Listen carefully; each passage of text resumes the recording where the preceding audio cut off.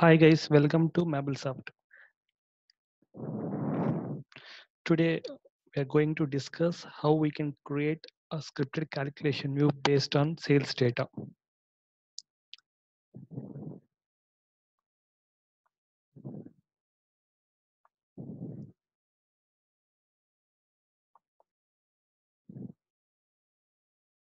Yeah. For that, we would be requiring for our scenario, I am going to take two transaction table, that is a sales order header and a sales order item, that is VBAK and VBAP table. So I'm going to join both the table and I'm going to create a scripted calculation view. How can I achieve that? So let's step into that system.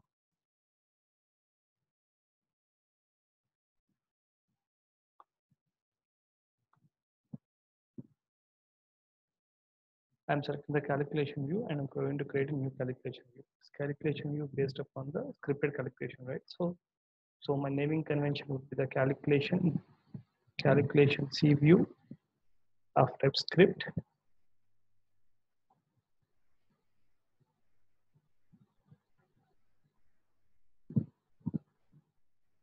sales. Okay, so I have to take the calculation view of type as script based. Fine. So I'm saying finish. Okay, earlier we do have an nodes different level of like for when you take the calculation view of type cube. Here the final node will be the aggregation. If you take this it is as a star giant, we'll be having a star. And if you are taking any dimensions or blank, then it will be a projection. So here we have a script view. So semantics and the script view. So I'm selecting the script view here. Here you can find the SQL editor where we are going to write the script process. Okay. So here, before writing that, we need to understand this. See here, you can find the begin procedure script and end procedure script. In between, we have to write that. So after begin, whenever you want to write any code or any script, we have to write after, you have to include that code after the begin. Okay, fine. So I have been prepared one script in my notepad. Just I'm going to use that and I'll explain you in detail.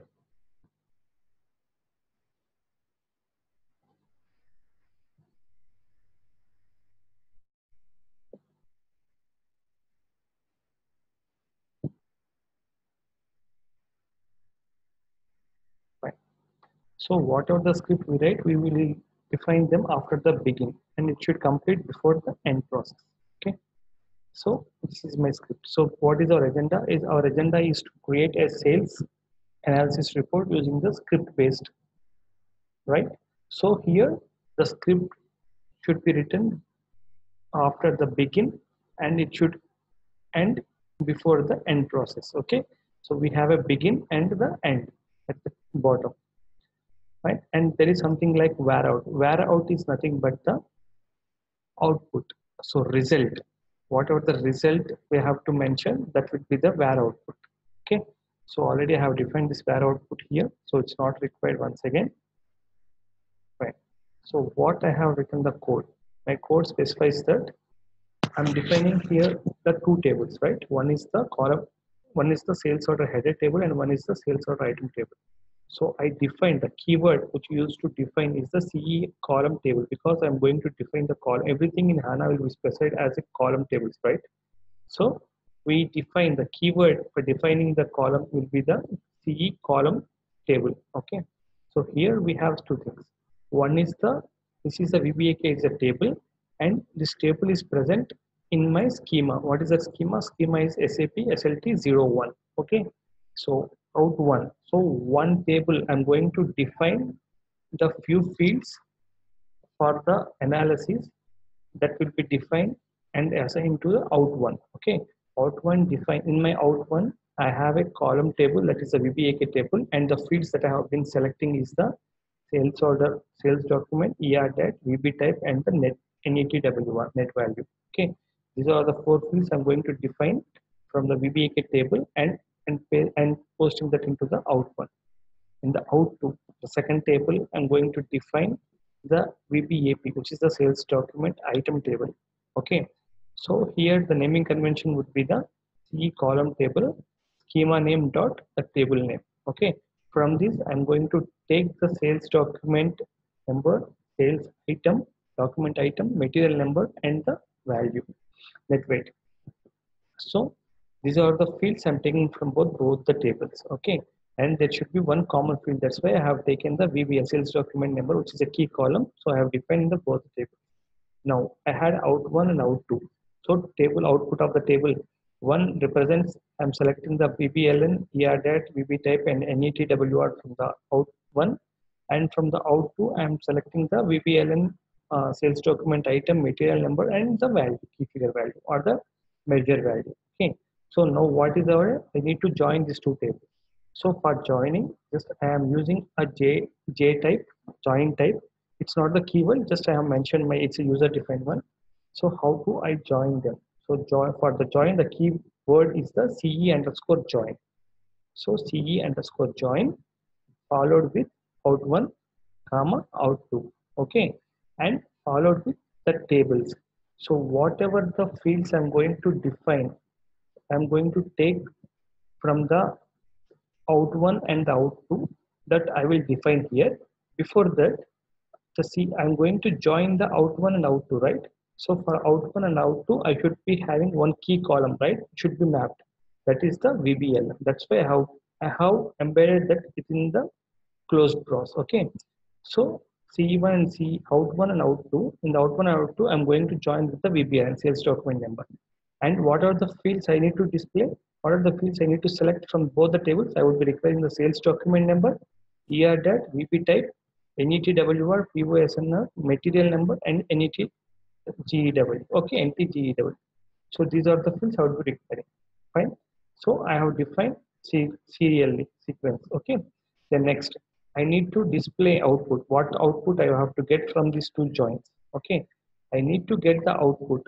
How to define the output? The keyword for defining the output is var underscore out. Okay. In that, I need to use the keyword projection, CE underscore projection for displaying the output. Okay. So CE underscore projection, and I'm displaying whatever the join I have mentioned. I have to mention here J type because J type is the join of out one and out two, right? And next, what are the fields I need to display for the output? I would be requiring the sales document number, ERDAT, VB type, NETWR, sales document item, material, and NTGEW. These are the fields I would be requiring for the output. Okay, so this is how, and then close this here.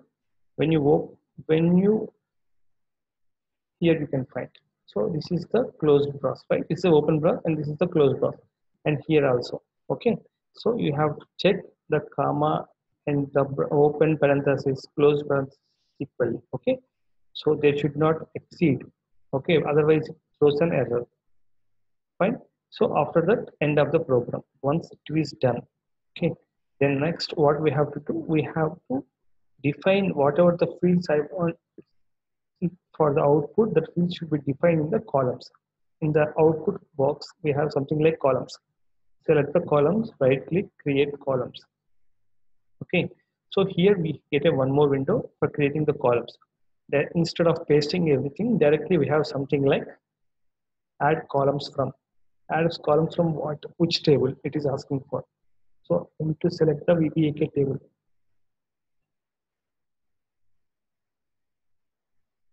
So under which schema it is one? SAP SLP01. Okay. So what are the fields I have selected from VBAK? I selected VBLN, ERDAT, next VB type, and NETWR. These are the fields I have selected from VBAK table and say finish.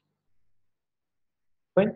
These are the four tables, four fields I have selected from the VBAK sales or header table, and its data type is nvarchar, and for the NETWR it's decimal 15 and scalar is 2.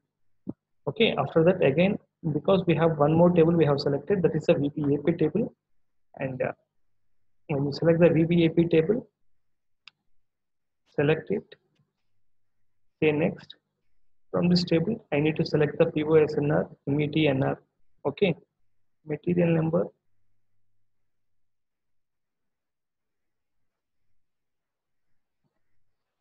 and one more is the NTGEW, right?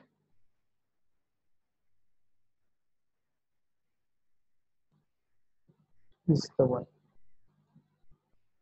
So add this, but everything should be in the, remove it, everything should be in the sequence. Okay, I'll let you know that's what the sequence. NTGEW. Okay, fine. See here. So we have VBLN, ERDAT, VB type, NETWR, POSNR, METNR, NTGEW. Okay, and say OK. When you see this, we have to see the sequence. What are the sequence we have maintained here from the 20th line? VBLN, ERDAT, VB type. See, VB type, NETWR, POSNR, METNR, NTGEW. So the same sequence is mentioned in the output also. So output, what are the sequence you have mentioned in the code, on the script, the same sequence we have to maintain here, otherwise it throws an error. Okay, it does not recognize. Once everything is done, once I mention the columns and also the code and also the sequence, okay, once everything is done, now I'm going to activate this model. Firstly, I wish to validate this model. It's completed its warnings, and then I'm going to activate this model.